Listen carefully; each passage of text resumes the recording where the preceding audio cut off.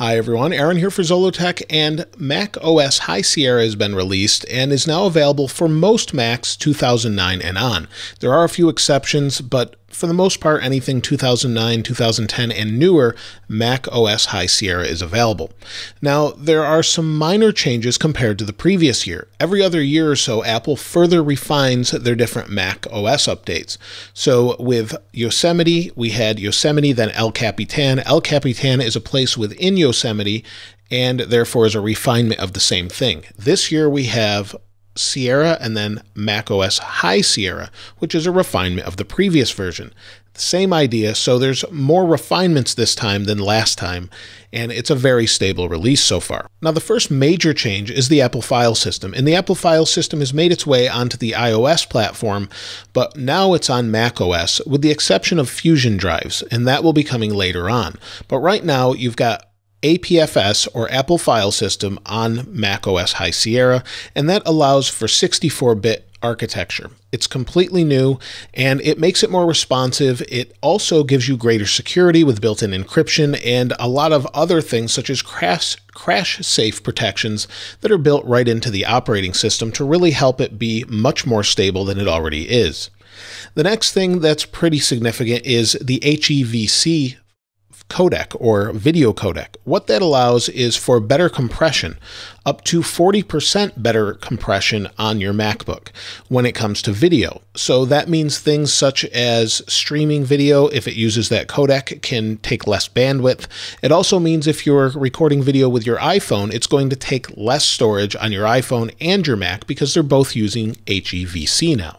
So that's a nice new little feature that's refined within macOS High Sierra. Something else that we don't see initially is Metal 2. We have better refinement and better use of the GPU, or graphics processing unit, within your MacBook.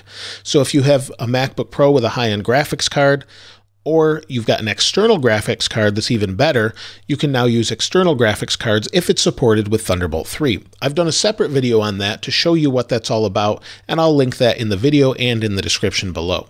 But basically, you'll get much better graphic performance, up to the ability to play VR games, such as using an Oculus Rift or HTC Vive. You can play games within that as long as you have a supported Mac or an external GPU that's powerful enough. Now let's get into the Mac itself and what we can actually see that's new. The first thing is Photos. So Photos has been refined and updated, and as you can see here, this is a bunch of different photos I took of the Note 8 when I was taking different photos for the video, and I take many different ones for the thumbnails, and as you can see, we've got the big type that we have in iOS. So they've organized this a little bit better to be clearer as to what's what, and also on the left, they've made the file or sidebar a little bit clearer as well. So on the left, you'll see that we have photos and memories, just like we did before, but they also organize imports a little bit better this time around, where they're grouped a little bit more accordingly, and it's just easier to see in general. One thing I won't show though is people. The faces are bigger and there's better face recognition. So that's updated. Now, Memories is updated as well. And within Memories, we have new recognition for things. So here, this doesn't look really spectacular or anything. It just grouped them together. But now it supports pets, babies, outdoor activities, performances, weddings, birthdays, and sporting events, all built into Photos, saving your data privately and securely, and it's using machine learning on the Mac itself, not in the cloud, to do that. So it's really pretty nice, and it groups things together. Now, these aren't really significant, but it creates a little slideshow as well, and it just looks nice altogether.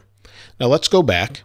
Now let me show you some of the other features that are new. So some of the new things have to do with batch editing. So that means we can select multiple photos, and maybe we want to rotate these 3 photos. We just click the button up here, and now all 3 rotate at once. And we can do that with a couple other things as well, but that's the easiest way to maybe rotate a photo if you need to do that, or multiple photos that you may have taken one way or the other and need to have them set the direction that you need. You can also edit easier using your favorite editing program.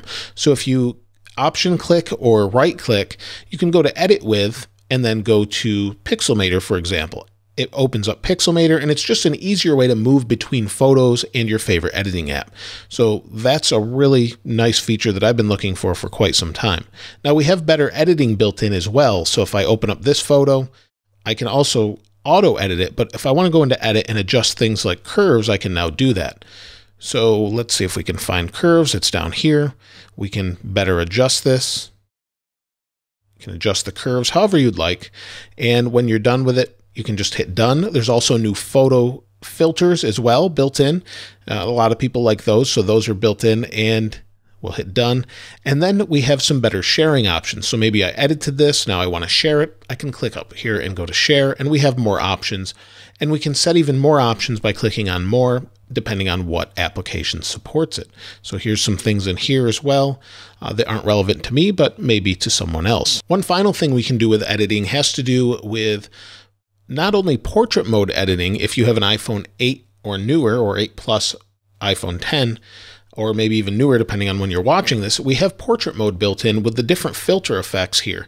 So we have some different lighting effects, and also we can edit live photos more clearly as well, right within Photos itself. So instead of having to do that on your device, you can edit them here, maybe make them bounce back, things like that. The same effects you can do on your iPhone 8 Plus, you can do right in the Photos app. So let's get out of Photos and let's talk a little bit more about Safari.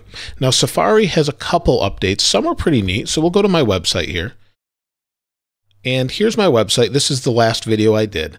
And one of the things we can do is customize the website specifically for how we're browsing it. So maybe I want to zoom here and leave it zoomed in more often. So every time I come back, it stays zoomed.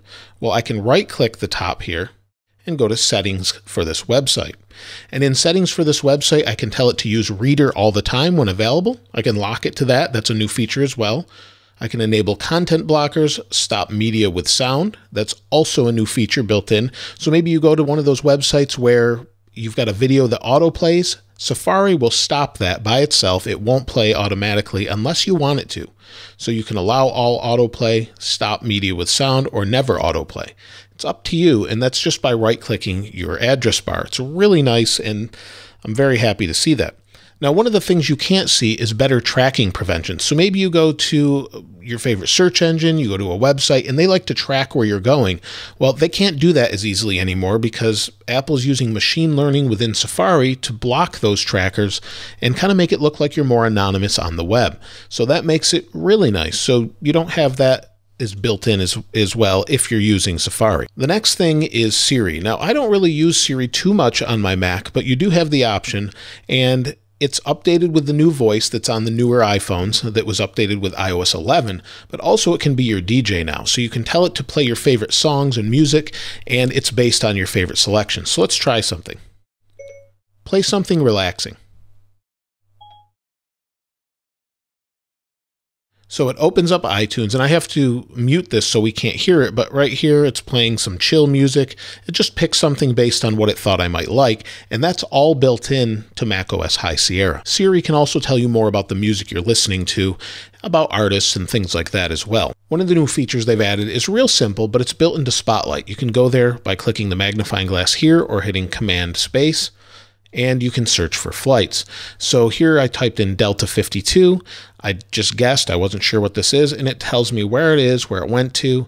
We can get a little more information here and see where it is and where it's going. So it's all built in, and it's really simple, and something I'll probably end up using in the future. The next thing is FaceTime. I'm not going to open that, but you can just save a photo just like you can on FaceTime on your phone. They've added that to the Mac. Also within Mail, they've just updated search, so that's not a big deal, but within the Mail app, they've updated search and made it search a little bit faster. And then in Notes, they've added a couple little features. So let me open Notes. And in Notes, you'll see I have some notes for this video, and then here's the previous video, and just some ideas of what things I'm going to make. I often use Notes for that. Now, if I want to pin these to the top, I can do that now by swiping to the right.